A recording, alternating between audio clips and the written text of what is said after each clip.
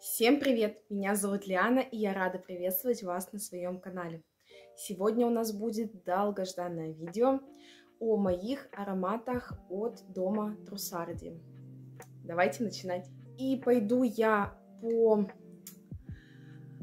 очереди, так как я покупала эти ароматы. Вот, самый первый мой приобретенный аромат от Trussardi, это был Trussardi Donna. South of Donna. Вроде все правильно назвала. Вот такой вот малиновый у нас с вами флакон. Боже. Я его просто давно уже не надевала. Купила я его на барахолке, на Авито. Нашла у себя в городе. Что-то там в районе 1000, полторы или 1000 рублей. Вот, у меня 30-ка. Это у нас, слушайте, с вами, я даже забыла, это у нас с вами парфюмерная вода в 30-ке. Вроде видно, сколько я сносила. Для меня это мало, что я столько сносила. Вот. Аромат красивенный. Но у меня такой небольшой диссонанс в голове, потому что по мне пирамида не сходится с моими впечатлениями. Но это не делает аромат хуже. Вот, он должен был быть таким ореховым, лактонным. Лактонности и ореховости я здесь, к сожалению, не слышу. Орехи — это у нас в верхних нотах должен быть зеленый миндаль. И в базовых нотах каштан. Каштан — это же у нас тоже орех. Вот. И что здесь слышу я? Давайте нанесем с вами. Ой, боже, господи, как это красиво, как это сексуально. Это такой густой, такой тягучий аромат. По мне здесь как будто бы какие-то супер сладкие ягоды, такие прям малиновые, красные, супер сладкие, такие темные, все вперемешку ягоды.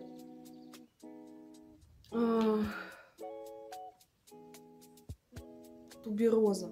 Точно, я слышу здесь туберозу, сливочную слегка туберозу. Я говорила, лактонности здесь нету, но это не та лактонность, как я ее понимаю. Вот здесь такая сливочная тубероза. Сладкущие ягоды, такие, знаете, которые уже превратились в такое варенье, немного желированное, как будто бы такое варенье тягучее, тянучее, густющее варенье, просто красота. И немного какой-то очень приятной такой пудры.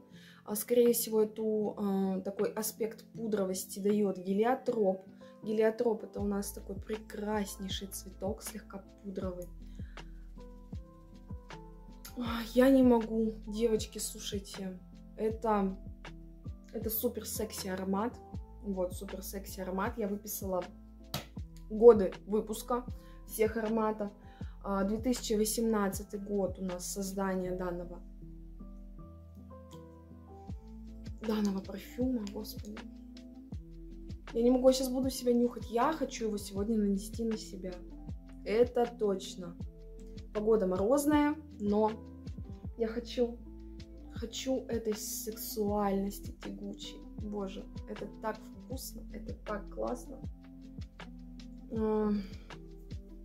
Слышу еще какие-то немного такие шоколадные, что ли, моменты слегка. Я думаю, что, скорее всего, это у нас пачули дают такую нотку, знаете, шоколадные пачули, как они говорят, бывают пачули разные. Вот я здесь слышу какую-то такую немного шоколадную нотку, скорее всего, это такие пачули у нас. Аромат безумно, как я уже сказала, сексуальный, очень уютный.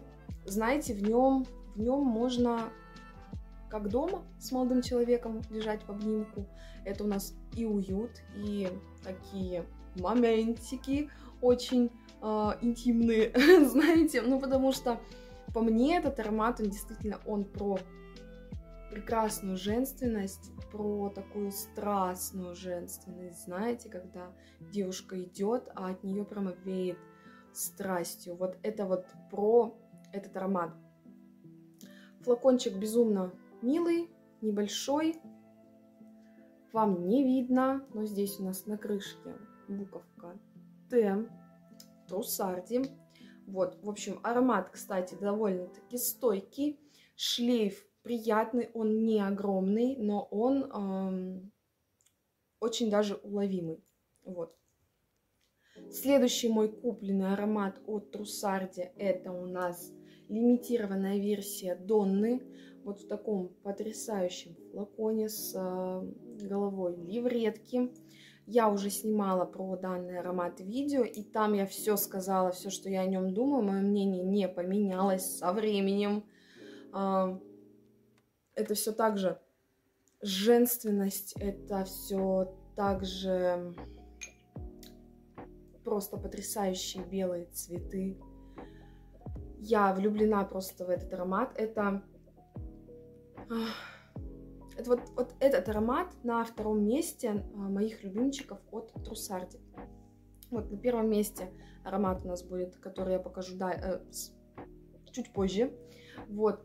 В общем, никак не изменилось мое мнение по поводу этого аромата. Я бы очень хотела также приобрести и классическую Донну в парфюмерной воде, не в туалетной. В туалетной воде мне не хватает вообще яркости. Если смотреть на вот ароматы именно Донна, то это самый яркий аромат, самый стойкий, самый шлейфовый по мне. Вот. В парфюмерной воде Донна она пахнет практически идентично.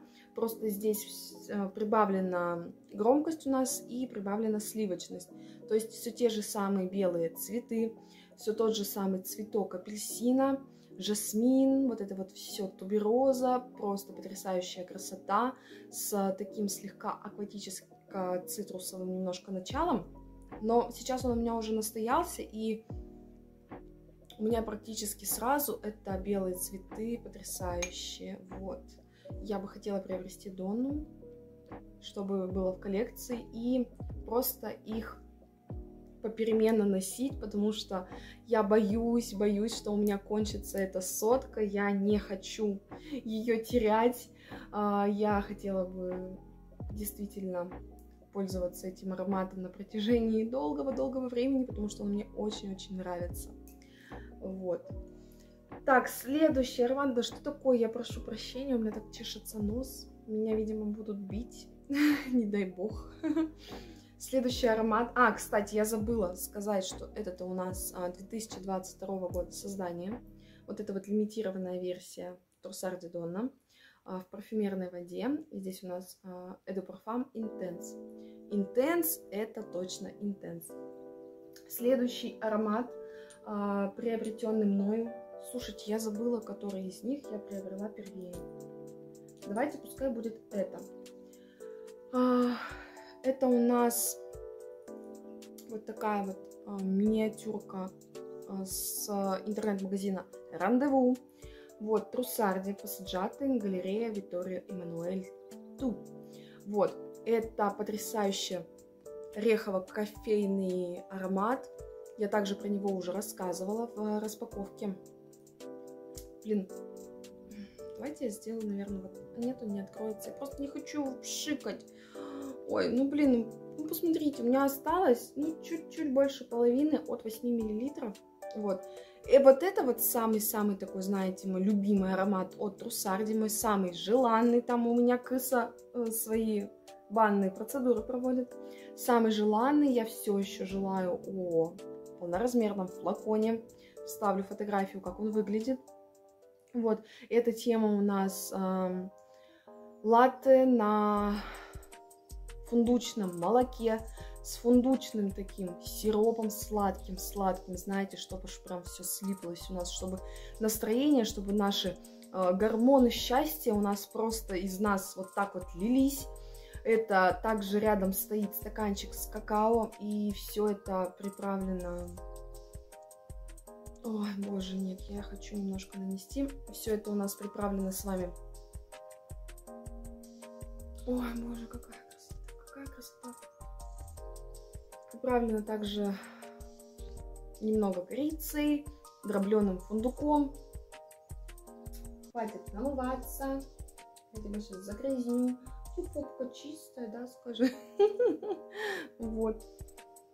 Это очень уютный, это очень теплый, знаете, это даже, я бы сказала, такой горячий аромат. От него прямо веет вот горячим согревающим кофе. Очень согревающий, очень уютный, супер сладкий, классный аромат. Вообще на холодное время года я его не представляю летом. Ну, просто не представляю, потому что летом я пью в основном айс-латте. Зимой это у нас вот должна быть вот такая вот тема. Супер аромат. Боже. Я не могу. И каждый раз, когда я его надеваю, я прямо как будто бы укутываюсь огромным таким мягким, пушистым шарфом. Вот такое прям ощущение, когда я надеваю этот аромат. Вот. И надеваю, и мне хочется бежать в кофейню, в мою любимую, и просто брать стакан с кофе. Вот. Это у нас, кстати, 2020 год выпуска. Вот. И последний, крайний аромат, я думаю, не последний вообще в моей жизни. Вот Trussardi, это Trussardi Delicate Rose, туалетная вода, у меня в 30-ке, я также снимала про него видео. Вот, он у меня стоит, этот аромат отстаивается, он ждет своего времени, своего часа, и это будет по-любому весна.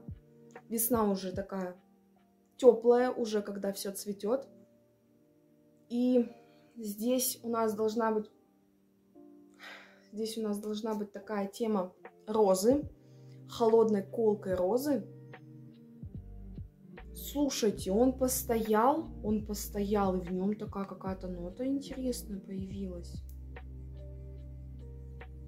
Потому что изначально это был пион, красивый розовый пион, и, ну, практически монопион. Сейчас я уже слышу такую немного молодую розочку. Все так же такой аспект пиона присутствует.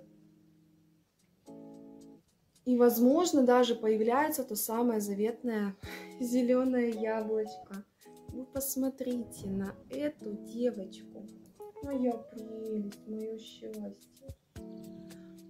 И появляется у нас то самое заветное зеленое яблочко. Слушайте, классно. Он у меня постоял уже где-то месяц, наверное. Около того. Вот, я думаю, к весне это будет просто то, что доктор прописал. Красивый аромат, очень женственный, очень такой спокойный.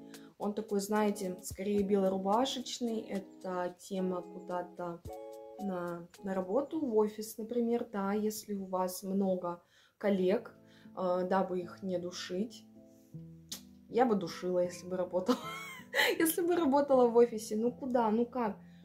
Я вообще влюблена в ароматы и люблю, чтобы все это было очень ярко, очень шлейфово, диффузно и красиво. Но это становится просто какой-то красотой. Это и было красиво, но я не слышала того, что должна была бы услышать. Флаконы у Trussardi просто потрясающие. Вы посмотрите только на этих малышек 30-ок.